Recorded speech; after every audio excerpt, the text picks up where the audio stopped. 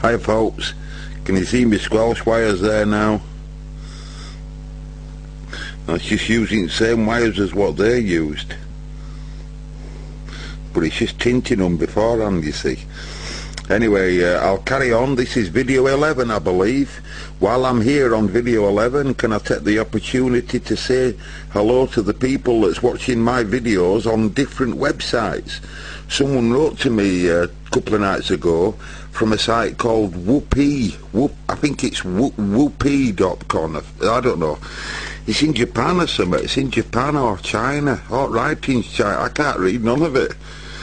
I can't read none of it. Anyway, hello. See you in a bit. Quiet please, quiet please. Right, take two.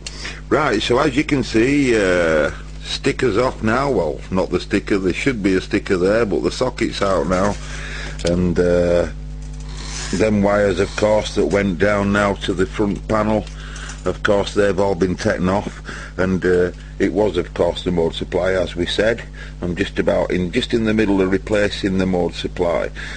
So I just wanted to tell you that 8.2 volts, or roughly, goes to this positive here, which goes to one at pins here as well.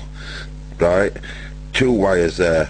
One to the UK FM switch, if you like, a normal switch, and the other one, if you like, comes back and supplies all this lot, puts positive to that side at wafer on them four, and also on, you see the red wire linking across to other side, and that's what it does. It supplies up the whole mode switch here.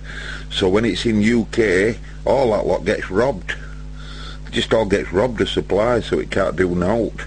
And then as soon as you put it back to normal, it gives 8.2 volts back here and allows this to do it all.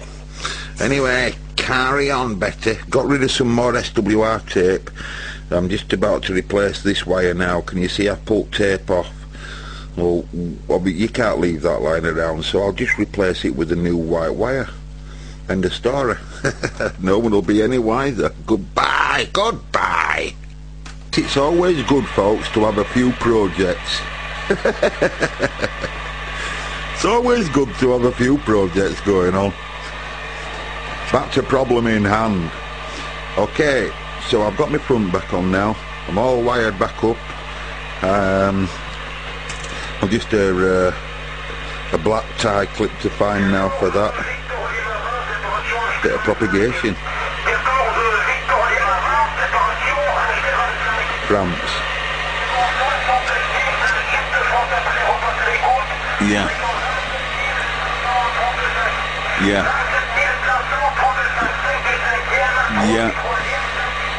Yeah, okay. He said he wants splits on his Cobra 148. Yeah, so anyway, I've done all that now, right? And obviously I've tested it again and it's back to where it were before. And now, all it is a matter of now is going down. Check, you see, can you see these tracks here? They're just links, they're known as links. Can you see how they're bent? That was the first thing I did when I opened this radio up, was to separate them two. They were touching. So I'll be straightening all stuff like that up. Can you see this resistor that's right down here, that's right next to the transformer? Can you see that? If that resistor touches that transformer, folks, we're in serious trouble. So that's what it'll be now. It'll be a matter of going through the whole radio and straightening all the resistors back to vertical, what someone's disturbed. They're all over the place. Can you see that one there? Right, bent over, nearly touching some others here. You just don't want that, you just don't want that. Then if it goes portable or out like that, it's going to be okay, you know. So that's the next mission. And I'd have hoping to get one of these foreigners for you. Hello, radio check, hello, radio check. Can anybody hear me out there, over? It's a good rig, isn't it? Hey, could you give me an audio report, whoever you are, and just have a listen to me? What does it sound like, this, over?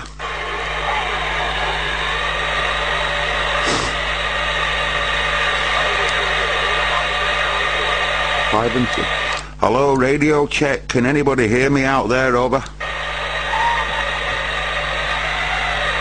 Test them at then, you'll Floyd.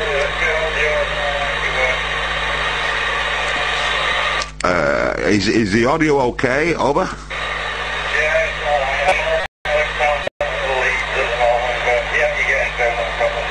Oh, thank you very much, buddy. The only one at Bradford, just testing an old tire out, over.